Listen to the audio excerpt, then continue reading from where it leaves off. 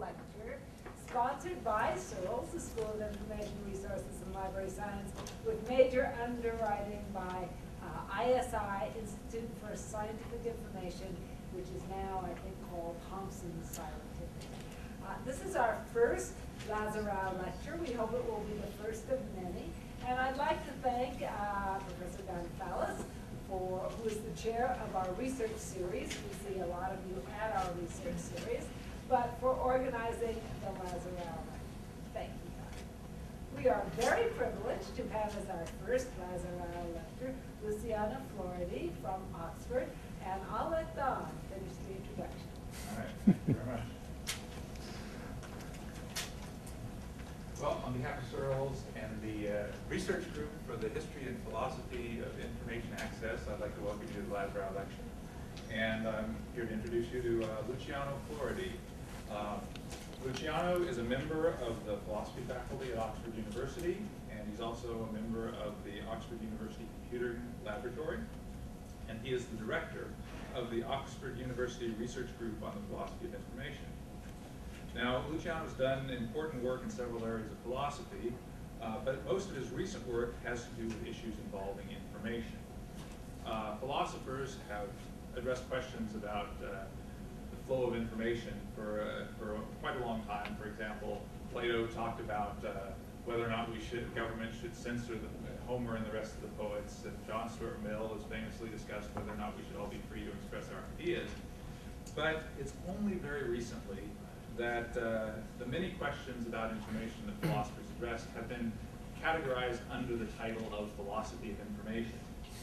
And Luciano is basically in charge of the philosophy of information. He's the author of numerous articles and several books on information and information ethics. He is the editor of the Blackwell Guide to the Philosophy of Computing and Information. And since, according to Luciano's own theory, everything is essentially information, you can see that being in charge of the philosophy of information is sort of a rather important position to have. Now, you can read much more about Luciano by checking out the Wikipedia entry on him. But since I've not finished verifying the accuracy of all that information, I'll just stop here. So without further ado, here is Professor Luciano Floridi, and he will speak to us about relevant information, how philosophy can help you find the information that you really need. Thank you, Well, obviously, after this presentation, you can only be disappointed. Not a chance of living up to what Don has said. I'd love to start with thanking everybody who has sort of maneuvered this, the organization behind my presence here, but I will not do that. I will do that with the last slide. And I'd like to leave that slide there for everyone to enjoy. So no thanks yet. As you know, as in every good movie, the thanks will come at the end of the presentation. Instead, just a word about well, the present context, what happened yesterday and what will happen tomorrow. Now, as Don has nicely put it, well, if everything is information and you are in charge of information, that sounds something like, well, you kind of God. And, well, no, I've been accused of being ambitious, so that might be a little bit over the top. The truth is that yesterday we had a lovely, fantastic meeting with the Center for Consciousness Studies about consciousness and information. That was organized in view of this particular lecture, around which everything is moving.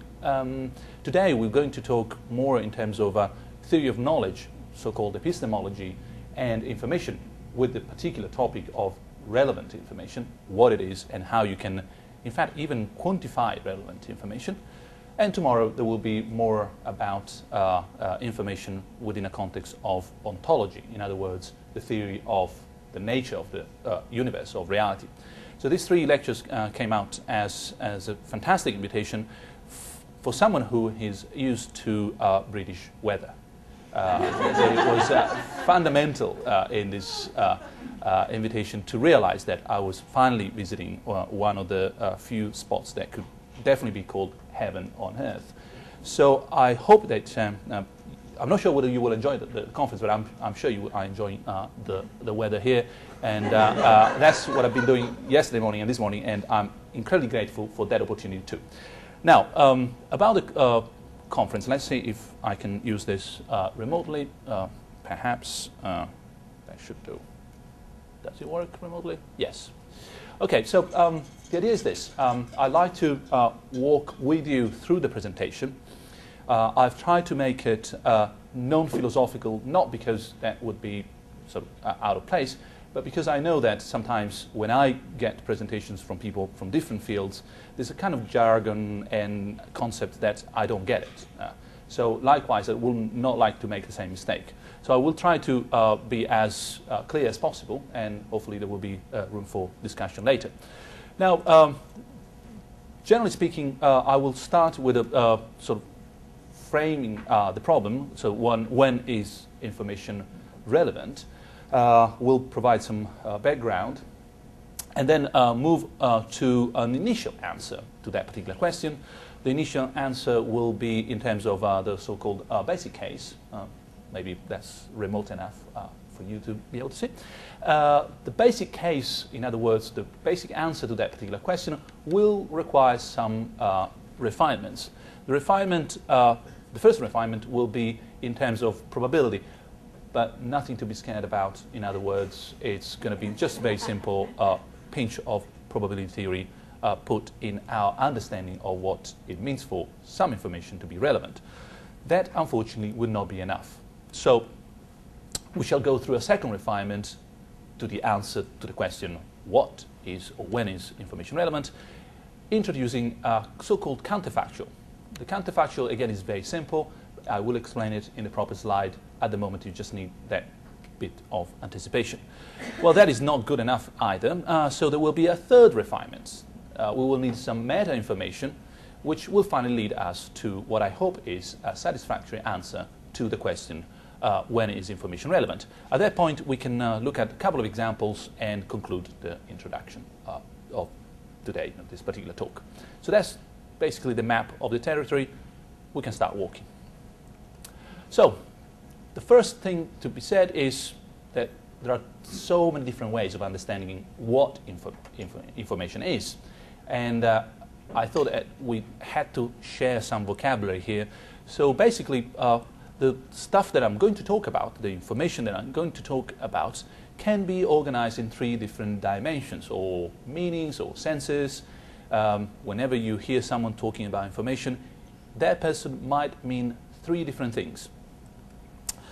It might mean something like fingerprints, information as a piece of reality out there. You cut the trunk of a tree, you look at the rings, and you know that that is information. It's out there as a piece of reality, stuff, patterns, for example.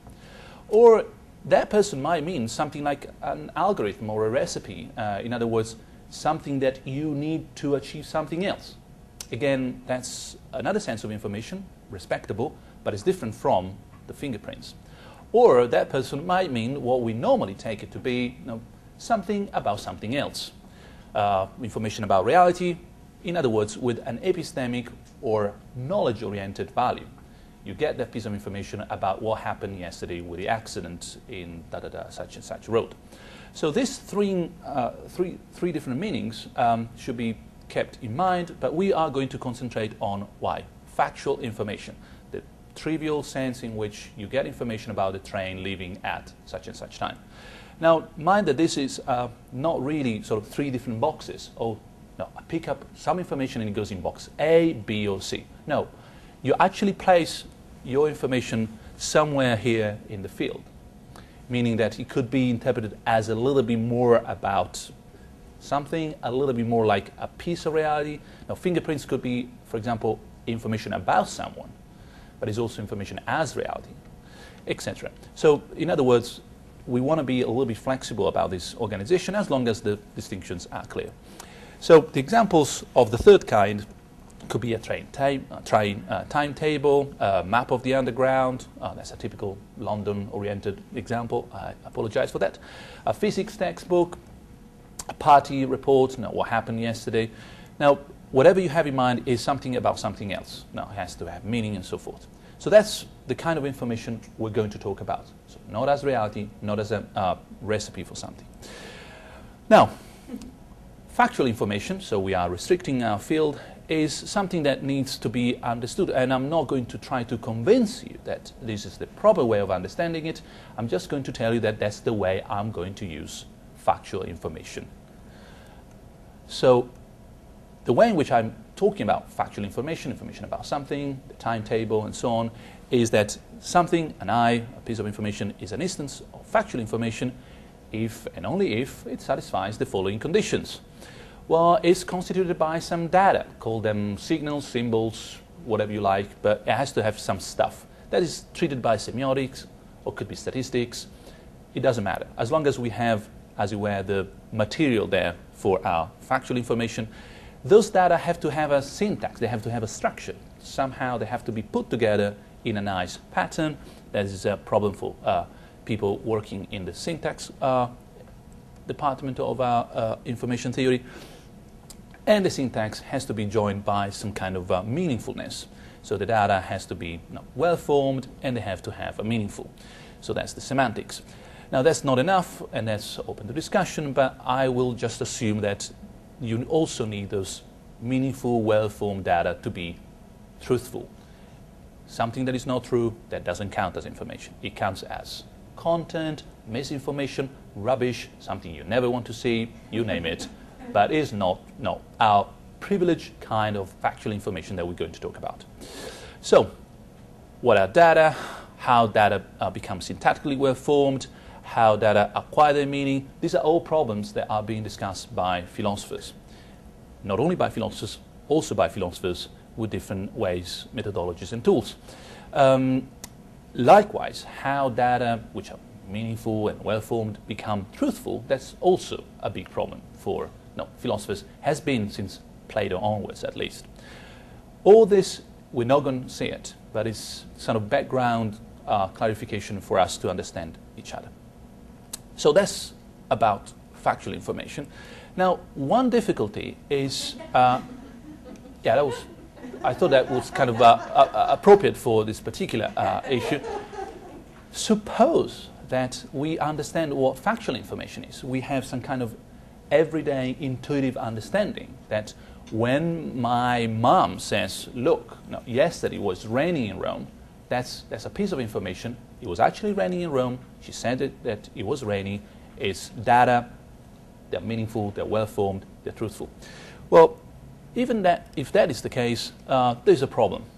The problem is this, that all main approaches to information, semantic information as it's called, actually, whether they are highly mathematical, syntactic, or strongly semantic, and you have there some well-recognizable names, well, the problem is that they leave us with a problem.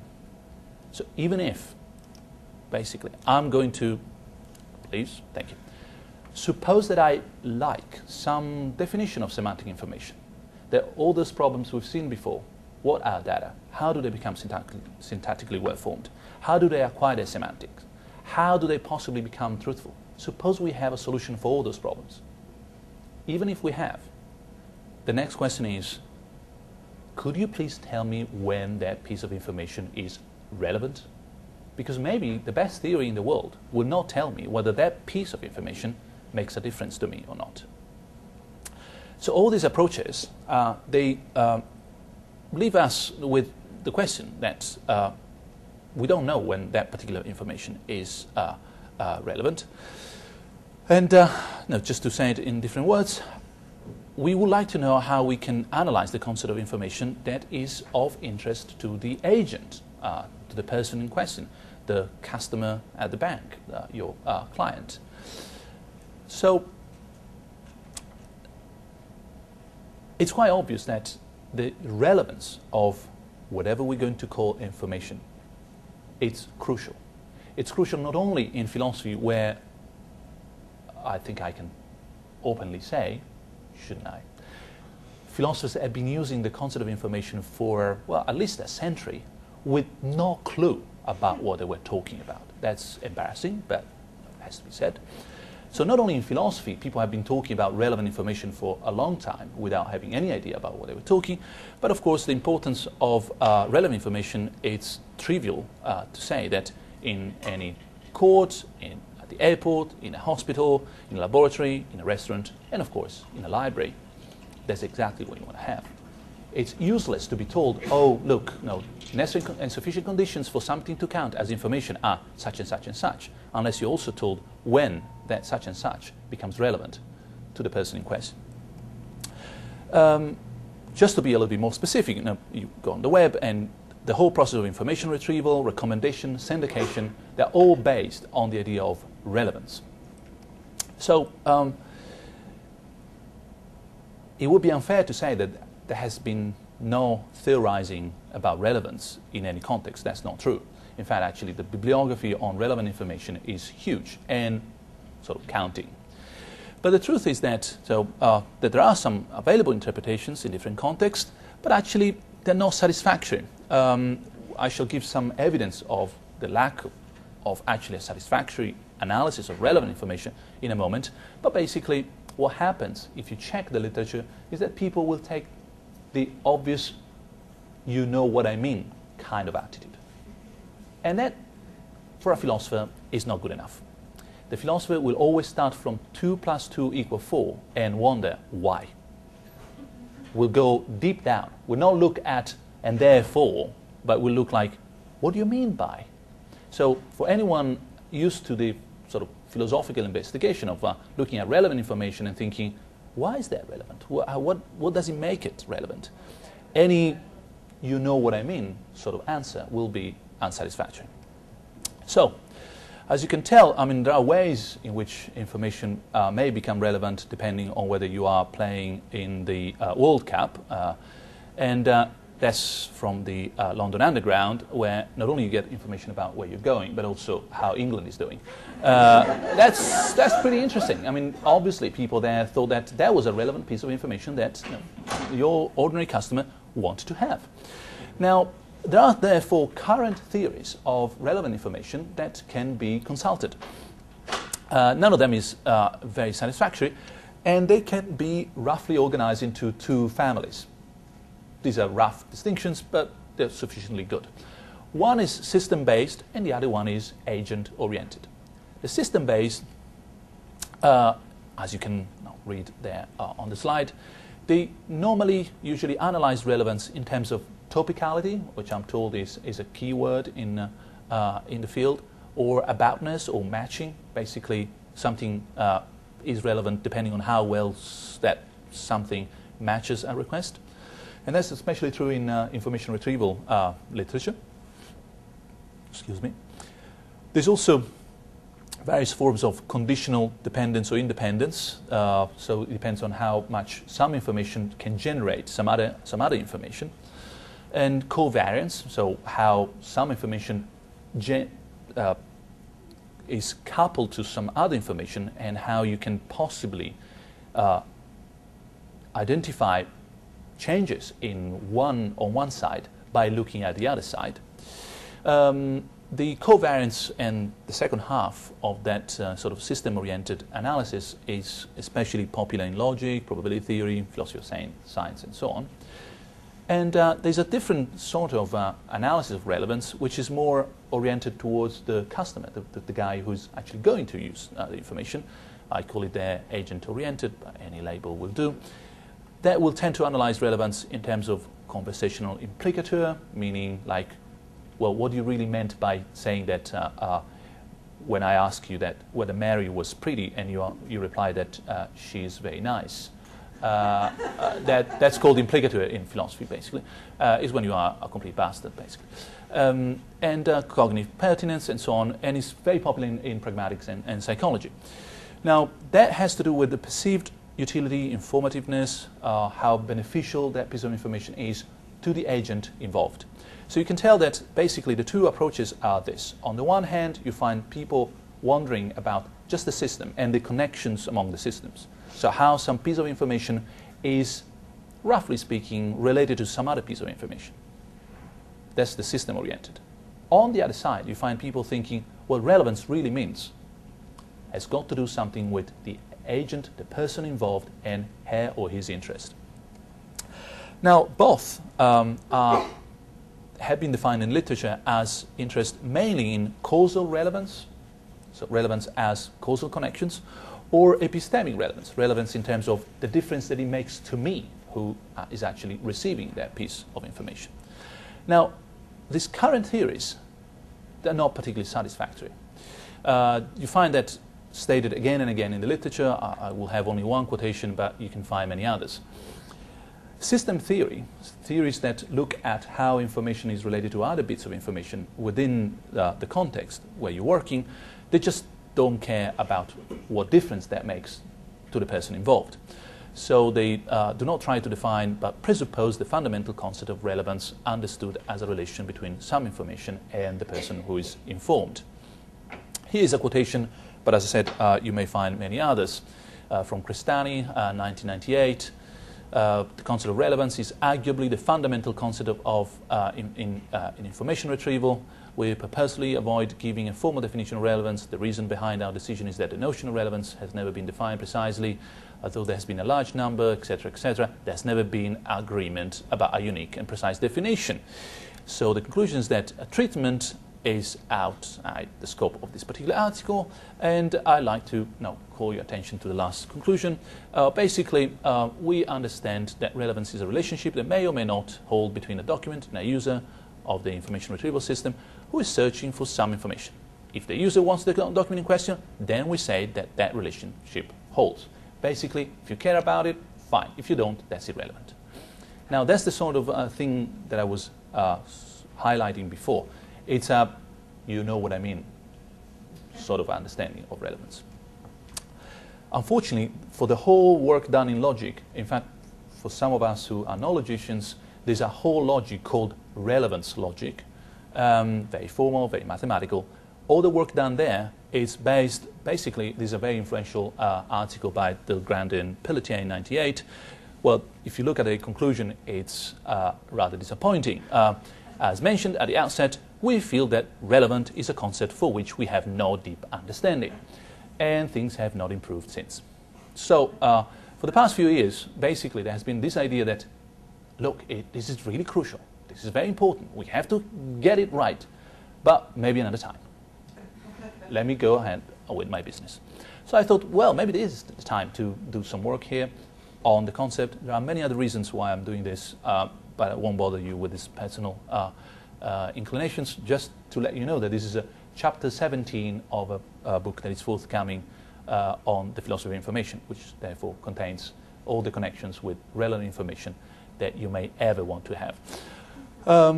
So what is relevant information?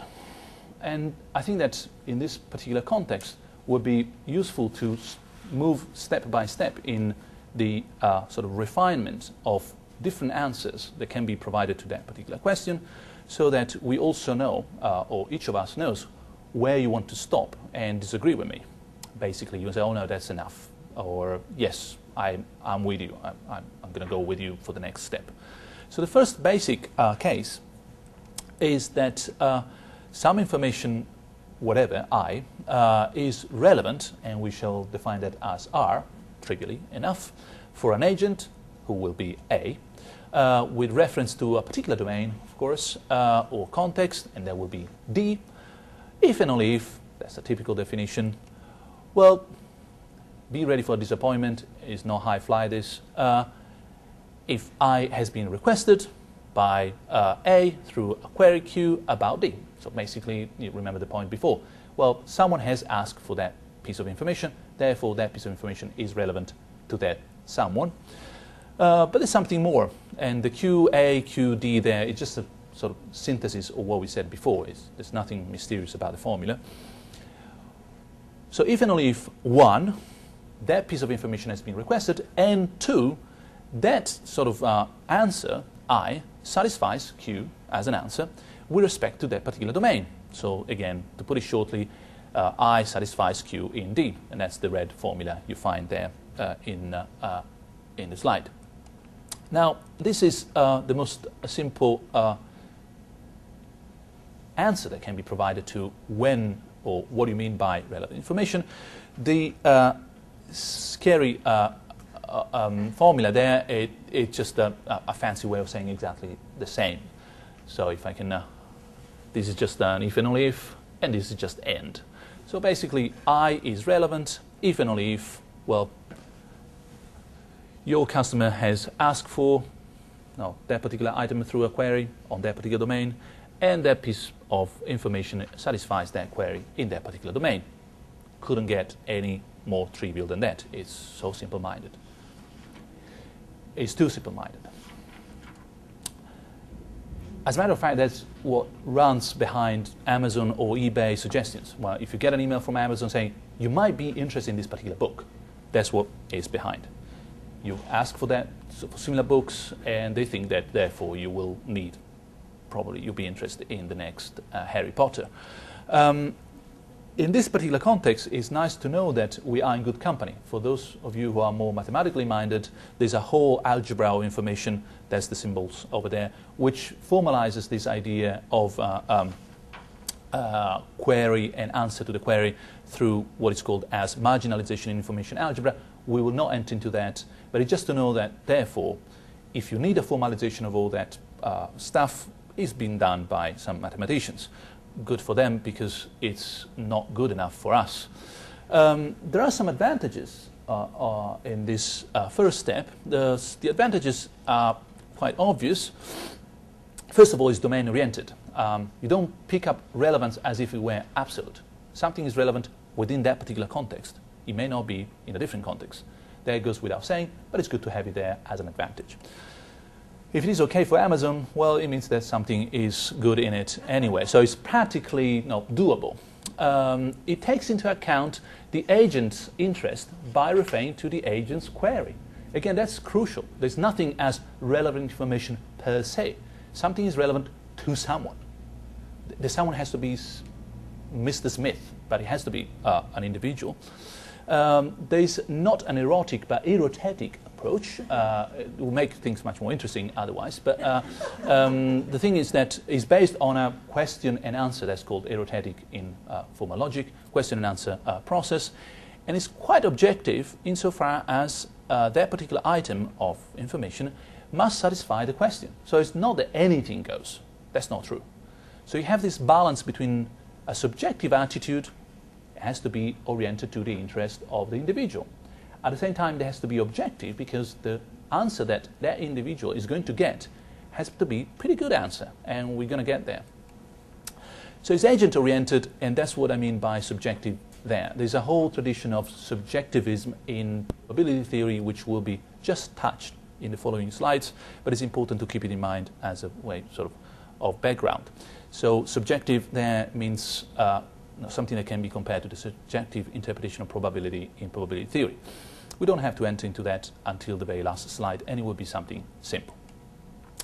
There are, unfortunately, lots of disadvantages. The first one is that there's no account of relevant misinformation, some rubbish that is still quite useful to the agent. The second one, and the third, is that there is no distinction between informativeness, how much information am I getting by getting that answer, and the pertinence of that particular item. Something could be awfully pertinent, but very little information with it, and something could be very informative, but incredibly non-pertinent. So we have to get a little bit of a balance here. There's no distinction of degrees of relevance. At this stage, something is either relevant or fails to be relevant. Is either yes or no.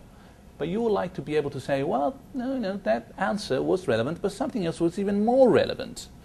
And that cannot be done at the moment, and therefore there's no degree of epistemic utility to the person who is receiving that particular item. There's no explanation of what happens when the second condition, Q, is not satisfied. What happens if the guy didn't ask the question? And that item is still relevant to that question.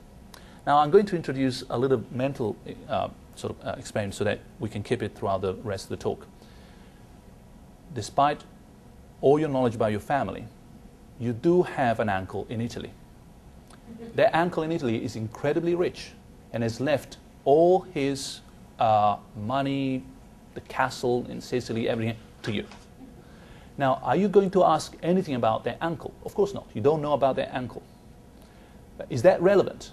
Is it relevant for you that that person has left all his belongings to you? Of course it is. So there's zero chances that you're going to ask Q because, of course, you don't know about Uncle Giovanni. But Uncle Giovanni has left everything to you, and that will be very relevant to know that you are a rich person now. So that's something that it's problematic and has to be taken care of. There's no explanation of how to treat the relation between the information on the one hand and the question that has been asked. So how adequate the answer to that particular question is. It could be very loose, very vague. Now, is the flight late? Oh yes, it's very late.